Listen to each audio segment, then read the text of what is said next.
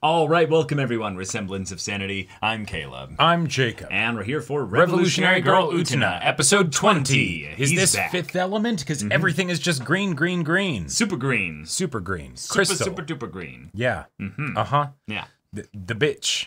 He's here. He's back. And the could totally just be reading too much into that expression. I know I am, in fact.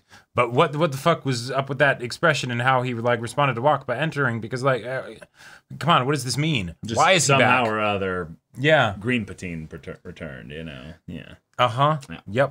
Yep. Does that mean we're gonna get like a Toga confession to Toga or something, or is he just over him? Does he realize that Toga is just not into him, and and he can do better? I love how we're so hopeful for a change, Saionji. There's been literally nothing. No, I know there has been no evidence, absolutely whatsoever. Nothing. He was literally the most worthless dog shit, just horrible person in the beginning. Well, okay, in the beginning of the yes, anime. yes, because there was a point when I thought Toga was going to be a giga chat of silliness, but yeah, I mean he's and still now, silly. But does Saionji just feel normal, or right? Given that we have like Akio, right? Like Saionji feels rather tame and functional, all things considered. Like Utena, what a show! Yeah, what a show! So, y'all, without further ado, let's get into this.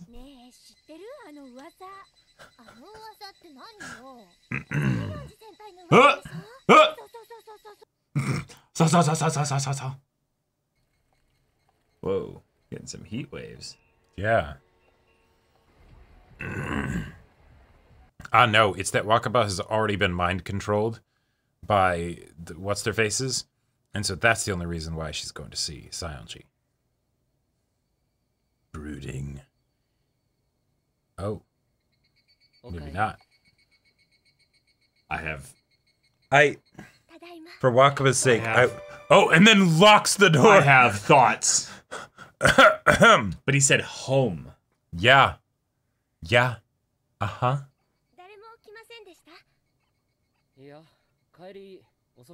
Today? They've been living together. Holy shit. She's been slowly but surely just being like, I can fix him. Oh my god. Because of his latent feelings for Toga? And had no parents, for sure. Holy shit.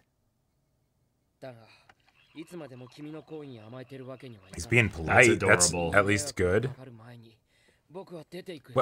What is this considerate Saionji? He's so defeated. Yeah. The betrayal by Toga was just so much. Uh-huh. Now, maybe Wakaba can tell him, like, no, Toga was actually just being terrible. What is happening? The pose she fell into!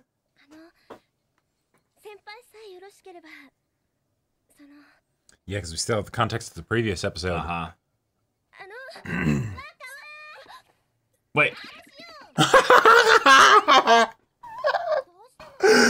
I have no grid for anything that's going on right now. Holy shit, this is incredible. I mean, I always knew that I wanted to watch Saionji crawl, but...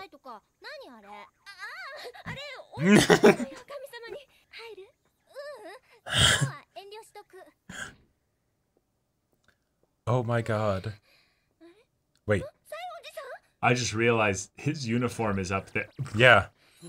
Oh my god. Holy shit. Holy shit, this is incredible.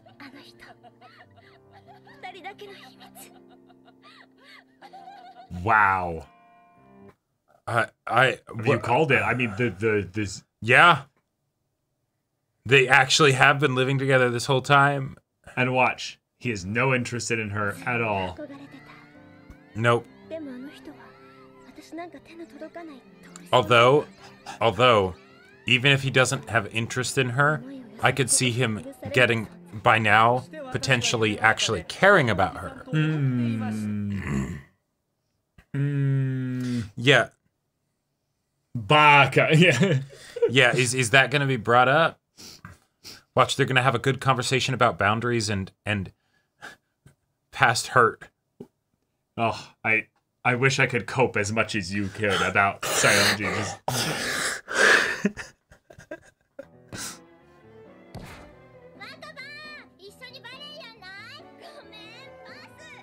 I have my own club to attend to. Oh my god. Oh, our psychic abilities have told us that Saionji is somehow involved. Yep. Impossible. He's clearly dead. But he's like, out of the school. Okay, but what if he ended up then opening up to her about like, I really like Toga, but then he treated me this way and I don't know if it's, you know. Yeah, and it'll break her heart. Because she likes Saionji. No, I know, but then... but that would still be a genuine connection of some kind. Of then her, like, you know. He's just lying there. She's succeeding so much because she feels so complete in her purpose. Right. What? Holy shit. What? She's learning for 2.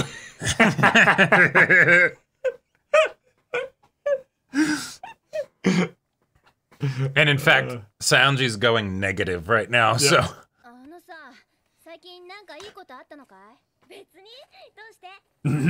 What,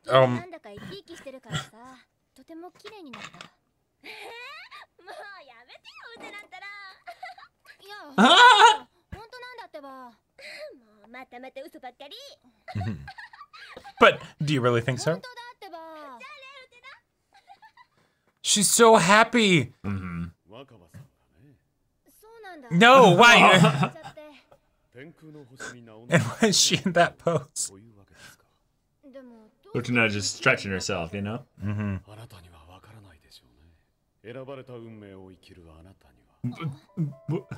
What? Why does he get this song? He doesn't deserve this song. Yeah. I know we're talking about Wakaba, but...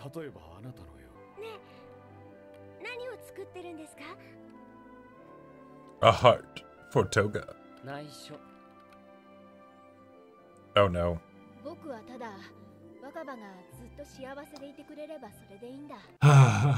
And she's happy right now. Yeah. And it actually was for her.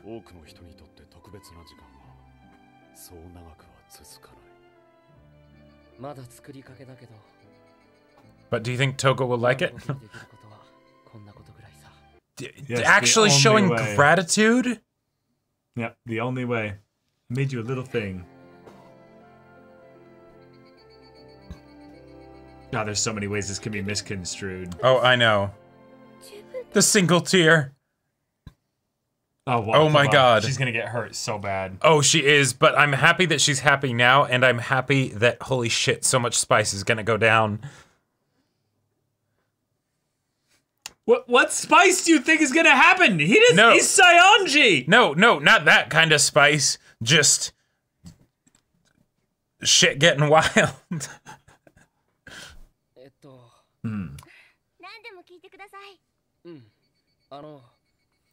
Oh, Anthe. Also, okay. Yeah. So is he so far in the closet that he doesn't even realize he likes Toga? I mean, 'cause I thought right now he knew. I thought he knew.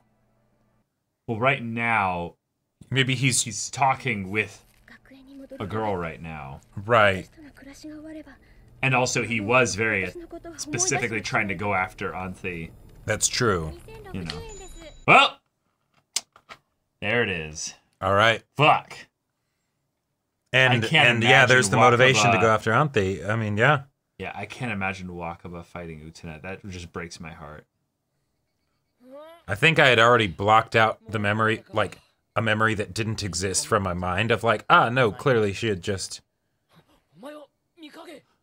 Whoa! Whoa! Oh, So he's not dead, he's in purgatory. Well, he's out of high school, therefore... But he's not actually dead, so, you know... Well, because he's on campus, see? Right, that's why it's purgatory. You could be a proper duelist. You could be a proper professional slapper. Me. Yeah. And together, we will slap all the women. You know, you can get paid to slap people, you know. Wait, really? Oh. Oh. Yeah. Oh my god. That's so evil. That's so evil. Well, here we go.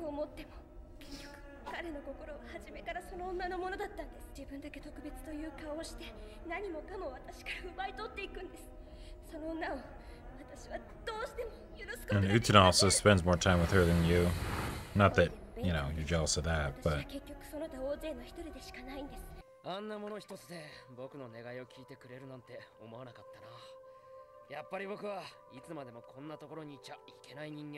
What was that thing then?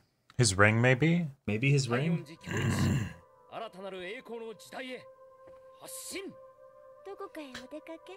Oh, whoa. Yep. Then she pulls the sword out of him. Take the sword out of him, yeah. But he actually looks like he's on point to get his hair back together, or his life back together.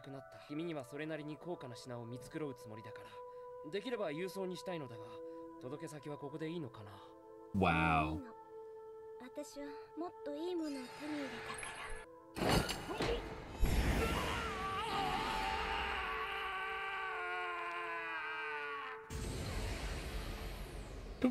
Oh shit.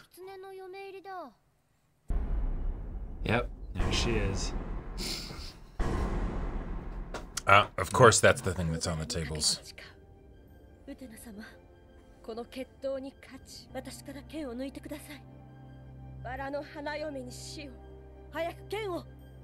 She can't do it. That's a cool uniform though. Uh-huh. It's got the green of Sionji a little bit. Oh yeah, yeah.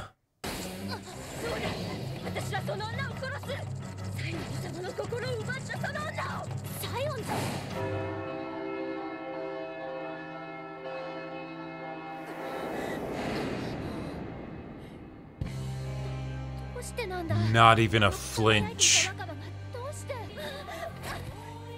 Oh damn. Oh damn.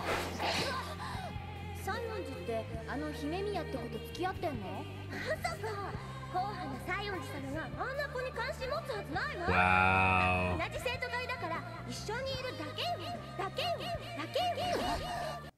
Oh yeah, and she was totally in denial of it. Yeah.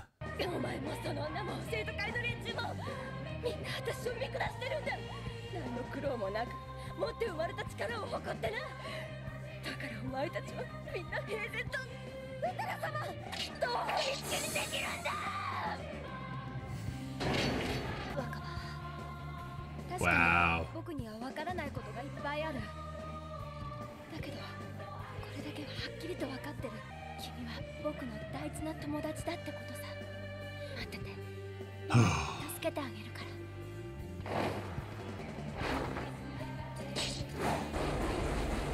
Oh shit. Disarmed and done. Yeah, just like that. But didn't even need to use like a dance. Like a I'm sorry, girl. Beautiful. Oh, that fucker.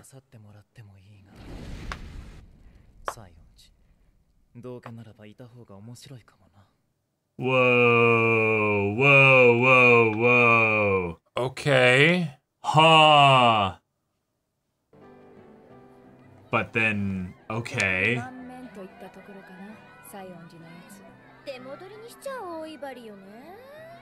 Now the question is, yeah, was his change of character just as a result of being forced into a situation like that? Will he revert as soon as he's back? Empty home. Yeah. No Kairi.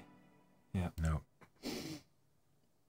It's like when Nanako's gone in P4 and they're just like... That's so... It feels so wrong to make that comparison, but yes, yeah. Oh, and she says it herself to nobody. Oh, fuck. Of course, she talks to herself, don't you know? Oh, right. It's the whole window thing. Yeah. It was very difficult to muster the willpower to shrug off the mind control long enough to do the skit after Utena found the duel request in her locker. You know? She was like, no, it's my thing. I have to do it. But the skittering Saionji across the floor. I'm still not entirely sure that was Saionji. Just because, like, wait, he acted so completely differently than what we've seen. Well, it's just the idea that there's a lot of things that Soji and Mamiya are manipulating. Okay. Nice. That was Saionji's back. Yeah. He's now officially back. He's not just on campus, he's on school grounds now. Fun little distinction there. I loved the joke about him being in purgatory, very, very on the nose. Because when you are out of school, you're dead. You're dead to the story. That's just the way it works. Yep. Wakaba then keeping him at her place. Yep. In a way that obviously he was really appreciative of. Right. Because he's probably got his own, like, shame or guilt or at the very worries, least just negative insecurities, negative thoughts and stuff about the whole situation that he kind of stays here and he doesn't want to be known that he's here. But did he ever actually care about her? Who's to say at this point? Who's to say? He did work very hard at something that he probably sucked at to just be like, I have to find something to show that I do appreciate this because I don't have anything else. Yeah, it just feels hyper convenient to have this thing that he made. Yeah. Then be a thing that ends up in Auntie's hair. Auntie's hair. Without her seemingly knowing. Exactly. A person that Mamiya and Soji are wanting to kill. Have repeatedly tried to kill. And in fact, at the end of this episode here, she was legitimately terrified of, oh god, Utena, pull the sword out now. Right. It just leans more and more into the supernatural aspects of we have beings in this school that are playing games with all the other students and even have the Rose Bride who they want to kill, but they have to do it in the dual space because if they can just plant something on Utena, they can't just kill her that way. So it's the whole thing of where I don't buy their we're trying to kill her. They're trying to enact their own ritual. You can't have murder in this show. It's an anime. But that's the thing is that there is a style to this show that shows that the maniacal Machiavellian mind of the creator of this story actually is putting things into specific places for big results. And the fact that this was so blatantly done means that there's something wrong about the way that Anthe was utilized at that point in the story. I'm guessing she was an unwitting accomplice because, you know, they figured out a way to get it to her in a way that, you know, she'd be like, oh, cool, you know. Which means then, if that's the case, then they are not just wanting to kill her. They bribed Choo-Choo. No, it is a specific thing that is being done so that when she's in this space and they do a duel, it's not just they want to kill Anthe. They have to have Utena be beaten as a duelist as well. Like there has to be some element of this ritual that they are restricted by. Yeah, they really should have just like if they've been trying to do this whole time. They really should have struck when Saionji was the duelist. Well, that's my point. Is that there's a progression here that we're not being made aware of. There's an underlying story that is connecting all these things that we have not been made aware of that makes this actually make sense because that's the kind of show this is. Yet at the same time we get we haven't seen Saionji in a while. Let's show him and he's a completely different person and we aren't shown any of the ways of how he got here other than just because of the previous situation being really tough, I guess he changed, maybe, possibly, I don't know. Yeah. And now he's a comedic character. Yeah, I would say that he has not changed. He is putting on a front because he is very appreciative of the space that he's being allowed here. Yeah, this very much feels like the bad X, right? That's like, oh, but I've changed, right? Because they have been forced to, essentially. Yeah. But it's not actually a change that they choose for themselves and that runs deep. And so, you know, maybe he's being great and stuff when Wakaba's taking care of him. But the real test will be in the next episode of how he is at school. And we see him back in his element. Exactly. And the one like description that we got of him is, what was it, cocky or proud or whatever it was. When? At the end when he like walks back onto school and the girls are like watching him. Yeah. Let me bring that up here. It very much was not the pretty smug. Yeah.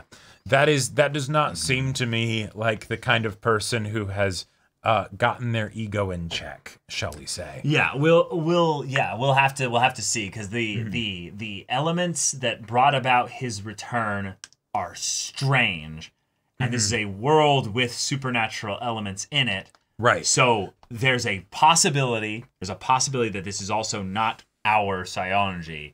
There is something that has been altered or changed about him in some dramatic way. Well, and the other thing that I think is kind of odd here, and maybe this is something that was always this way, but I always figured that the way that he interacted with Anthi was more about a sense of possessiveness because you're mine, you're the Rose Bride, I own you. Not actually because he had any kind of emotional attachment to her. And the emotional attachment was to Toga, but he didn't know what to do about that, right? Because he was in the closet. Yeah, I think it's that. Well, I mean, yes, I think that this show is then again still a show that was made a while ago, so they might not be willing to commit all the way with Saionji. Go hard on the non-straight. Well, yeah, there also could be more specific homophobia towards male-on-male relationships than women-on-women specifically. I would not be surprised. I would not be surprised with that. But specifically, the idea that Anthi might have been his key.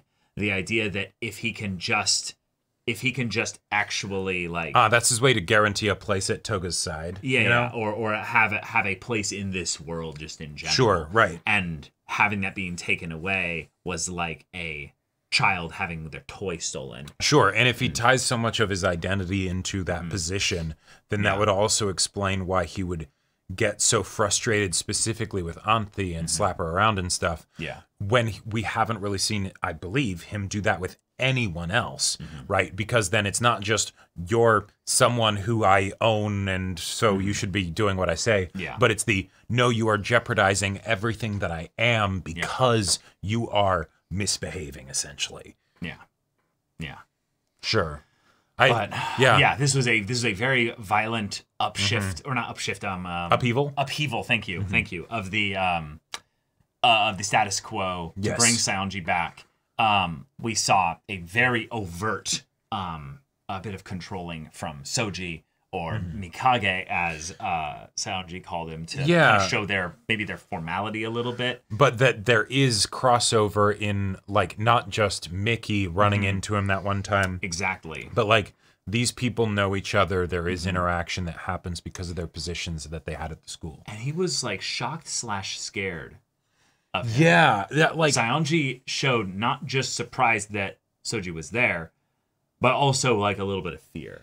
And that was actually where, like, that scene is probably one of the most interesting scenes for me from a long-term perspective, because I agree. Yeah. We get a lot of the stuff in the episode. It's fun, it's funny, it's nice to see Wakaba doing great, you know, all of that dramatic stuff. fall. Yeah, exactly, right? Like, all of these things where it's like, okay, this is wonderful. But the big elephant in the room, the big question is, what's the deal with Saionji, right?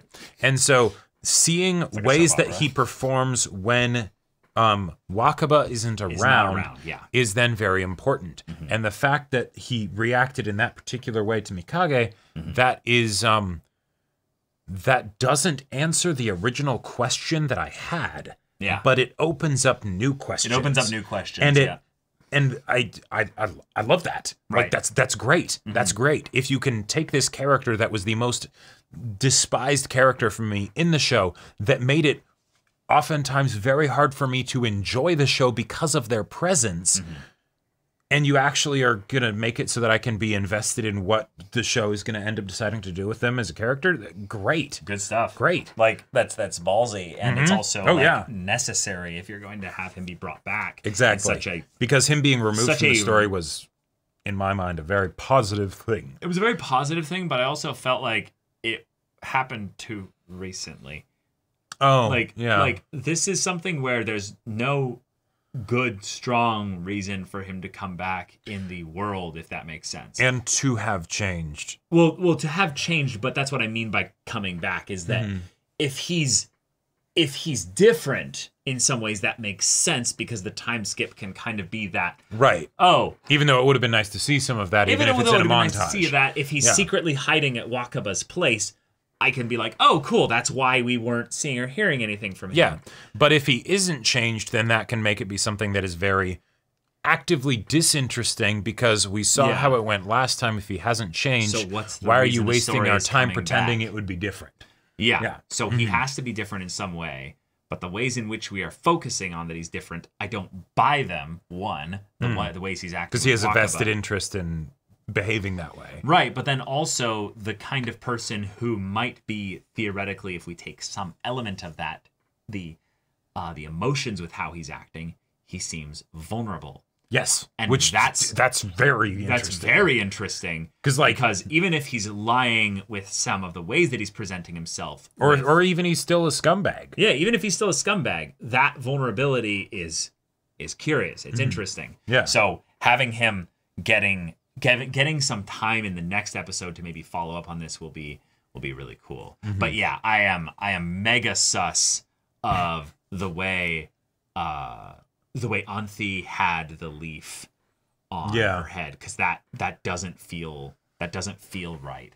If Anthi did that, then your thought and theory of Anthi being a lot more of a schemer than we kind of initially let on for, makes a lot more sense here. Yeah, And I think, honestly, the way in which they've manipulated every single person to have that, like, moment where they then want to rip the sword out of their person that they love or care about, I've loved every single one. This one was like, ping, put thing that, done. Right. Like, it was all done within the span of about, like, 2.5 minutes. And that I was like, this is way too overt. It feels like if they're antagonists of the story and the world and stuff, they're being way too aggressive. There's like, well, and we've had a lot of other times where Anthi was specifically, it seemed either unwittingly or actually because she was maybe a little like upset with someone and she's poking them, right? Yeah. She's had a part to play in the episodes and oftentimes with how the duels end up happening, right? But because that was something that felt still very disconnected from how the people would become duelists from Anthi's point of view, it could just be she doesn't like them, so she messes with them or whatever, right? Then okay, sure. But if it's something like this, then and clearly she can't have the same motivations as they do because they want to kill her, but like, and she was really scared that she was going to die there and all that stuff. You know, maybe she's trying to get one over on them because she's like, yeah, I know that's what they're doing, but I'm going to plan around their plan or something. I don't know. Well, right. So like to break it down, just so you, I know you probably understand, but just so you guys understand why I'm maybe being a bit paranoid about this, is there are some times where anime will, or stories in general will do this. It's not just an anime thing. We'll just layer conveniences on top of conveniences on top of conveniences, and eventually you end up going well, it's just narrative convenience. You go actually back around the other way, and you loop all the way back around to, no, this is a scheme. Like, there's too much convenience, and then it doesn't break it from a meta perspective. It more of makes you go, oh, this isn't immersion breaking. This goes all the way back around to, no, the characters in the story are having to actually manually stack the conveniences, because the one that actually like always like doesn't bug me, but it kind of makes me feel that this world is more supernatural, is the way in which people will just naturally bump into each other and see things that are generally that's just the way things go in story for the purpose of making things happen. That could be the way that the day of their lives is cut to make for an engaging episode. Exactly. But the idea that Anthe would then not be aware of this, for one. When it's made of wood, it's not like some paper thing or whatever. Exactly. Yeah. 2, walk past Wakaba exactly at the time when she did have it. Not also then know that, while she's walking, past it there, when when Wakaba clearly sees it. Now, and, Anthe doesn't make any attention to. One thing that I do want to bring up. But then it's also never mentioned later in the episode. Correct, yes. So one thing I do want to mention, just for the sake of it being brought up, is the idea that before we got all of the awesome stuff that we've gotten with Anthe in the more second half of what we've seen of the show so far. Her little bit with in the very beginning of the show, the primary way that she was introduced was actually as being kind of an airhead and just sort of like a bit of a weird girl, right? She's got the weird taste. Yes. She has all the animals friend. In her, the little animal friend, all the other animals, or the little animal doll things in her closet. That she collects, yeah, exactly, right. Yeah. It's very much just like she doesn't really fully fit in, but she's got her own little world and she's very happy with it. Yeah, plants and stuff being kind of a part of that.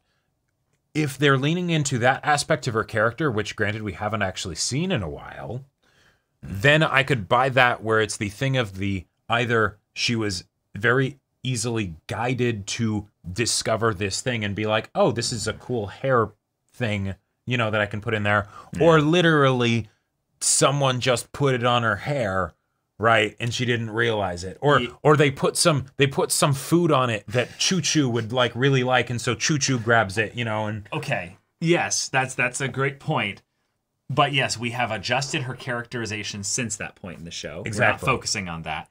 2, the other thing is that we actually have seen, in some ways, the manipulation as to how they've done it be played out, whereas this one, it's just shown and it's done. And in some ways, that makes me think she's very much aware. And maybe all those other times that it seemed like she had good excuse to not be aware, maybe we have to rethink those. Yeah, maybe we have to rethink those, because if we start adding things together, the repetition in this show is important. Anything that gets repeated, anything that gets doubly emphasized isn't just for the sake of saving time. It is something that the story... It's that and 2 or 3 other things. Exactly, right. And in the case of this one in particular, it very much gives me the vibe, as far as its overtness, to be the kind of thing where if you are foreshadowing something, if you have some mystery that you're building up, you have a bunch of breadcrumb trails where people could see them, but they'll easily dismiss them. And then it gets more and more obvious as it goes on, and then eventually there's one where it's like, okay, that's... Yeah. This is either that, or this is 1 or 2 before that. Right, exactly. There could be a perfectly great explanation for this, but we didn't see it in the episode, and it could have totally been shown in the episode. Now, maybe there's production reasons or whatever why that didn't happen. I don't think that's the case. I think that this show has its own, kind of limitations as to what it can be on a presentation standpoint. But it is an anime original story, right? Yes. Or no, it's not. No, it's not? No, there is a manga. Oh, okay, gotcha. Yeah. I'm getting this confused with something else then. Right. There were a fair bit of adjustments and changes from the manga. Okay. That's right. Yes. Yeah, but yes.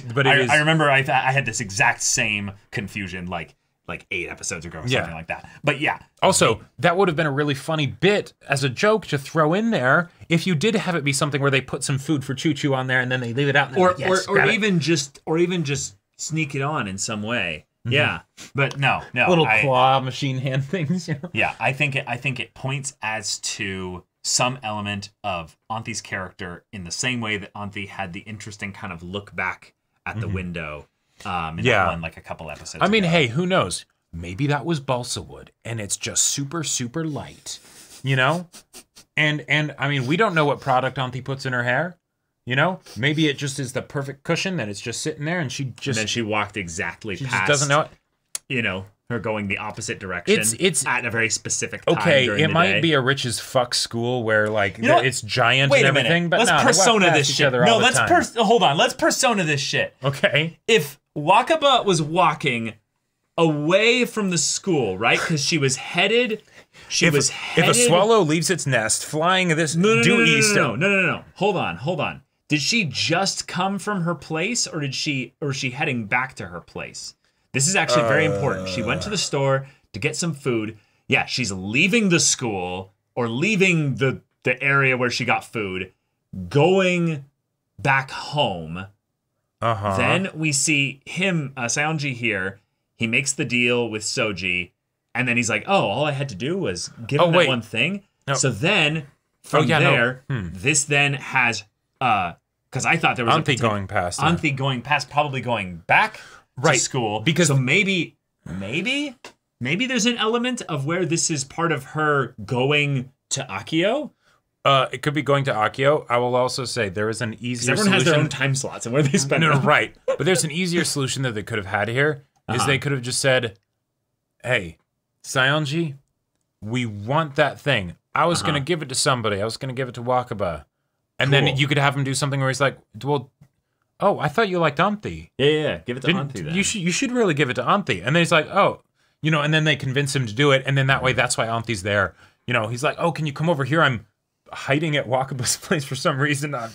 Don't tell anybody, but I've been living here. Here's this thing for you because I've always loved you." I don't know. And then that's how it happens. Of course, that would have introduced all kinds of other character questions for Anthi and Seonji and all that stuff. Right. But that at least would have explained the little leaf being there and Anthi walking past and all that.